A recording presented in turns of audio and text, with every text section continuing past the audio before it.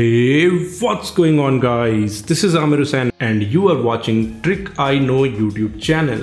In this video, I'm going to show you my brand new 27 inches LG monitor. This monitor is a true 4K monitor, HDR monitor, USB Type-C monitor. It have 99% of sRGB IPS panel. It's good for gaming and it's best for video editing purpose. And the main feature of this monitor is it needs two men to lift. This video is not sponsored by LG. This is my personal choice for my profession, for my YouTube videos. So if you are thinking to buy a new 27 inches monitor, here I am going to show you the in-depth review of my monitor so you can decide which monitor is best for you. So without any further ado, let's jump into the video.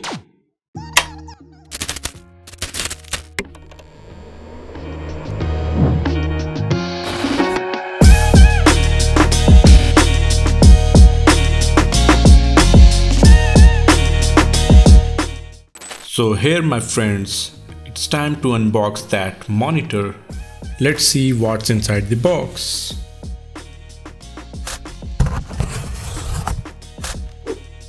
So I opened it from back and here are the accessories. First we have a nice metallic curved stand for the monitor. Here how it looks, it's fully made of metal. It's a great stand with unique design.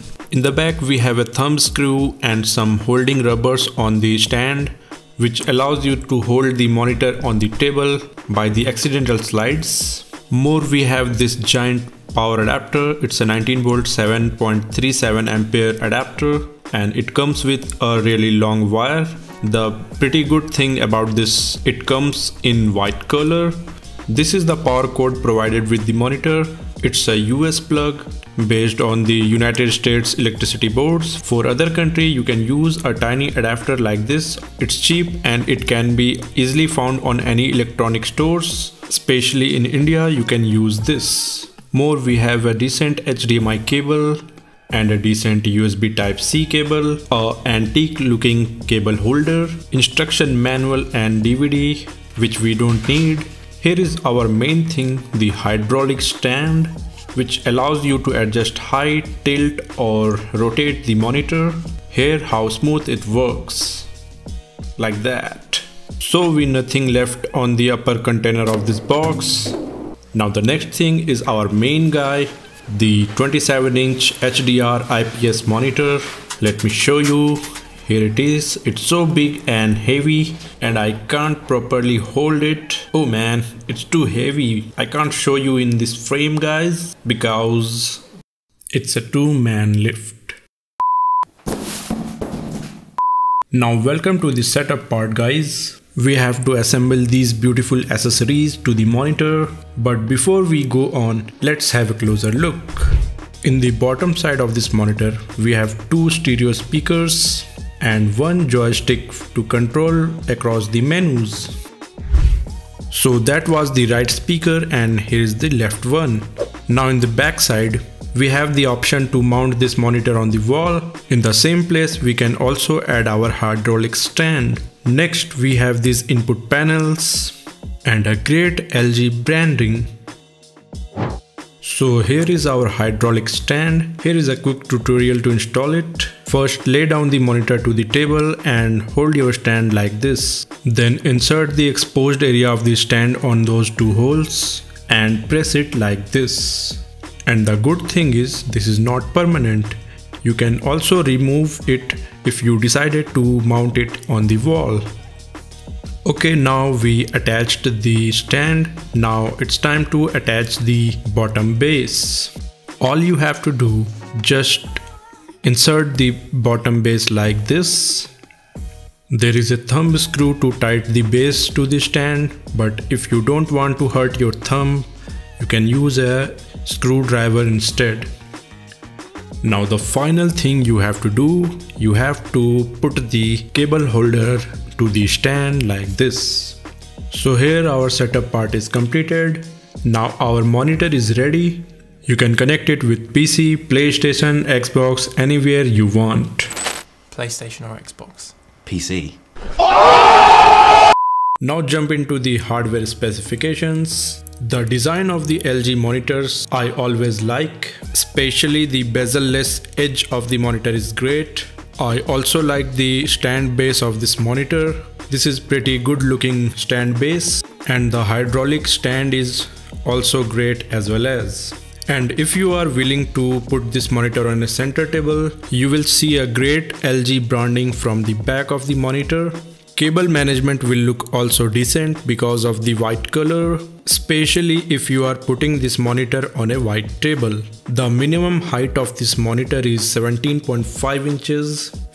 You can lift it up to 21.8 inches. So here you can adjust your monitor height according to your comfortability.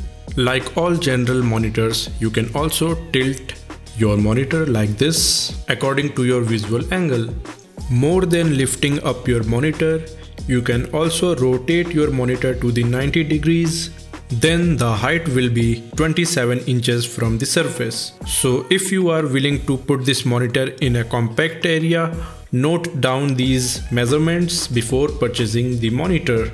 For input, we have two HDMI ports, DB port and one USB Type-C port. You can add external speaker or headphone to the monitor, and here are two USB 3.0 ports, which is going to work if you are using a USB Type-C cable. In my PC there is a USB Type-C port, but I can't use it as a display output because I have an old GTX 1060 graphic card plugged in this PC. So I am going to use the standard HDMI cable for my video input, and I'm gonna use the power cable for the power input. But if you still want to use those USB ports, just plug the USB Type-C cable along with the HDMI cable and plug both cables to your PC. Then the monitor will receive the display signal from the GPU, and the USB 3 ports will work with the USB Type-C cable. So without having a USB Type-C GPU, you can still use those USB ports. You can connect your smartphone and you can connect your storage devices directly to the monitor.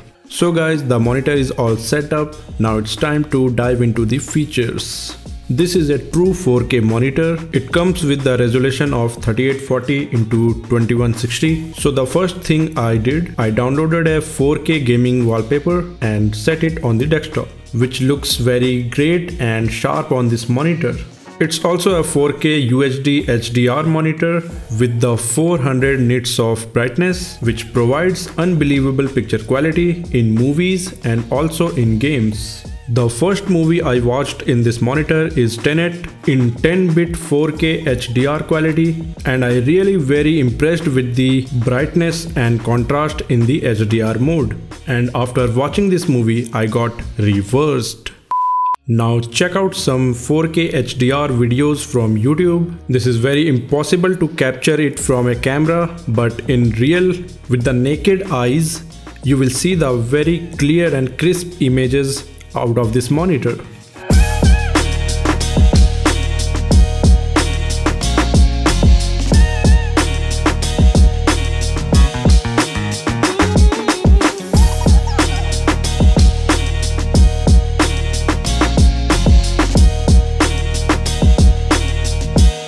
Now take a closer look to the menus of this monitor, which can be accessible by the joystick button right here. It can be closed by the same button. Tilting the joystick button to left or right, you can easily adjust the volume of the monitor. This will be very handy if you are using an external speaker directly connected to the monitor.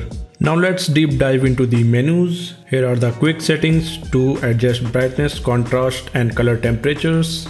You can set the temperature at warm, medium and cool. Even you can set it manually. You can set it max at 10,000 kelvins and minimum 5,000 kelvins. Next here we have input settings. You can manage your input devices. Now come to the picture mode. Here you can see there are variety of picture modes. In the list we have vivid mode, HDR effect mode, reader mode, here the cinema mode, and here is the first person shooting game mode, and here is the RTS settings. Color weakness mode is also available in this monitor. Here's the EBU and here is the Rec 709. This is for watching and editing the C-Log video files. Well, we are talking about the C-Log. Recently I bought my dream camera. It's a Canon EOS R6 mirrorless camera. It does record 4K at the rate of 60 frames and it also records HDR videos, which is a good thing for me. I can easily color grade the footage and also I can monitor the footage in HDR mode to see a perfect color accuracy. C-Log settings are also available in this camera, so this monitor is going to completely change my production level. Now next in the menus we have super resolution. You can set it to high, middle and low. You can adjust the black level of the monitor while gaming. You can set it to high or low according to your gaming environment.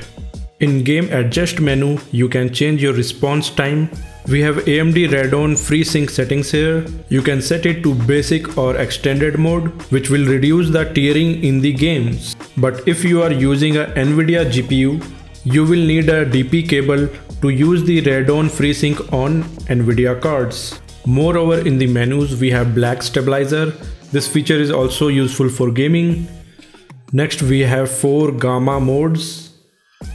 Here we have an antique 6 color mode. I don't know where it can be going to be used, but it's still in this monitor. More we have sound settings and rest we have these general settings. Language, power setting, power LED, automatic standby, buzzer, etc. Even you can reset your all settings. You can also control those settings by using the official LG app, and also you can do split screen as well as.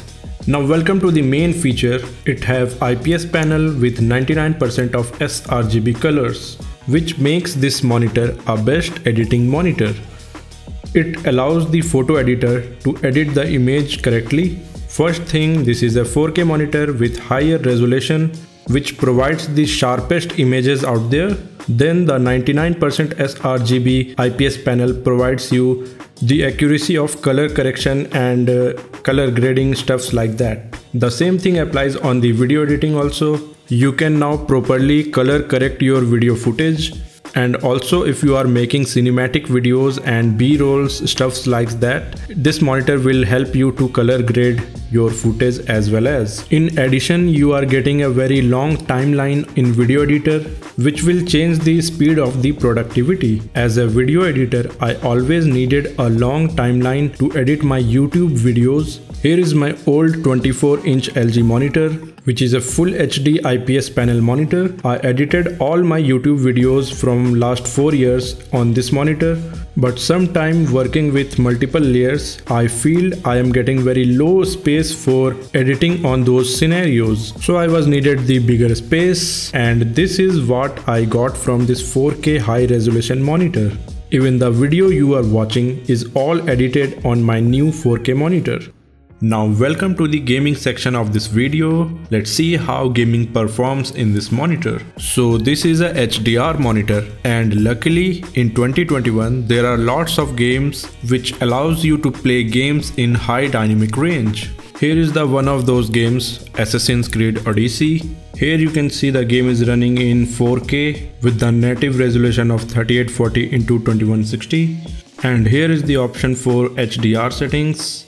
Now I'm going to turn on the HDR mode. It's turned on, guys. Now let's see a quick gameplay. Again, here the camera not captures the screen so well, but you can guess how the quality is. You can see the color of sky. The blue color is highlighted. You can also see this bright environment.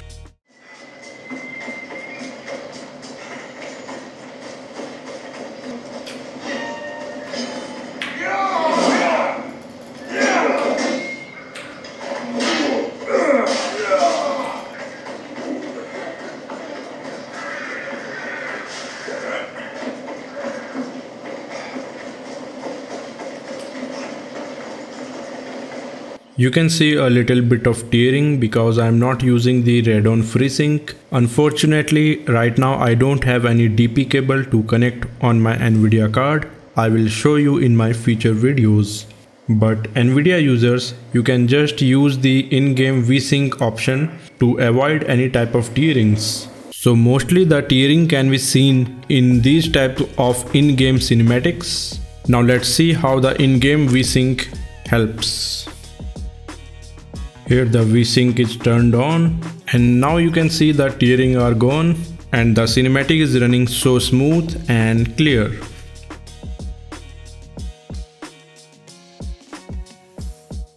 So guys, this was how the HDR game performs with this monitor. In my experience, I think this is a great advantage of this monitor to play the games in high dynamic range. Mostly I like the contrast of the HDR mode. This is very bright, rich and very eye-catching to user. Tell me in the comment section how much you like the HDR gaming experience on this monitor.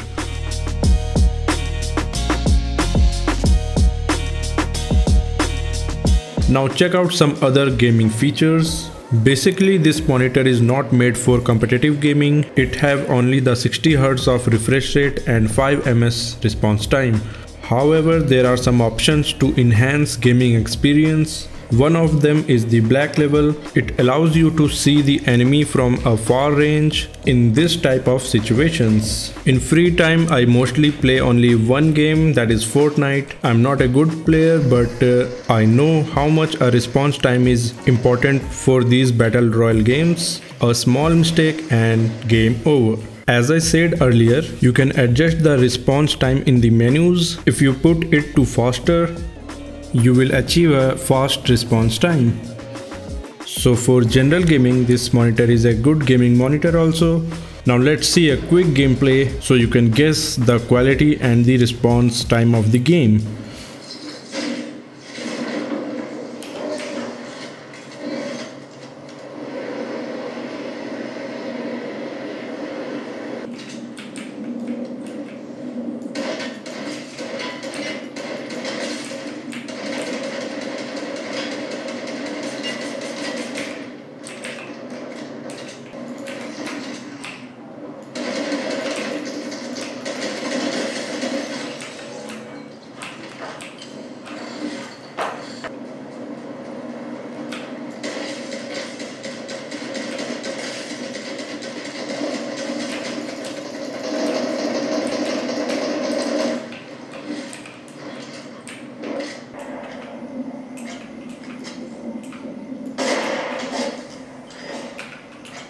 One more thing guys, switching from the HD monitor to 4K monitor, there is not any impact on gaming because just we are upgrading the resolution. So here you can see my game is running very smooth with GTX 1060 graphic card and with the Intel Core i7-7700K processor. With the high resolution, I am seeing very sharper and clear image of the game, which improves your aiming in these type of battle royale games. Now here is another feature, SDR to HDR. You can watch any SDR movies in high dynamic range on this monitor, and not only movies, you can watch any content in HDR. To do such, you need to do in Windows 10, right click on the desktop and go to display settings, then turn on HDR from here.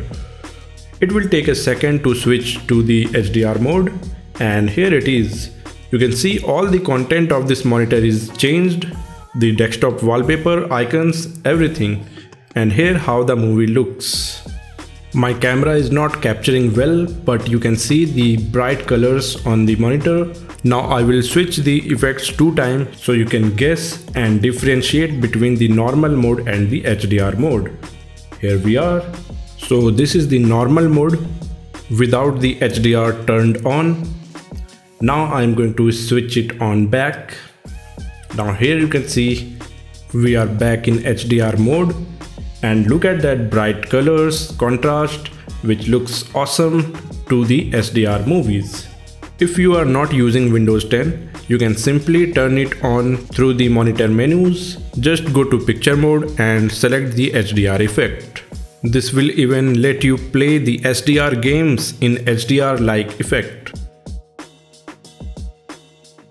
So guys, that was my video on LG 27 inches 4K HDR IPS USB Type-C monitor. Hope you enjoyed this video. If you are willing to buy this monitor, the link is in the description.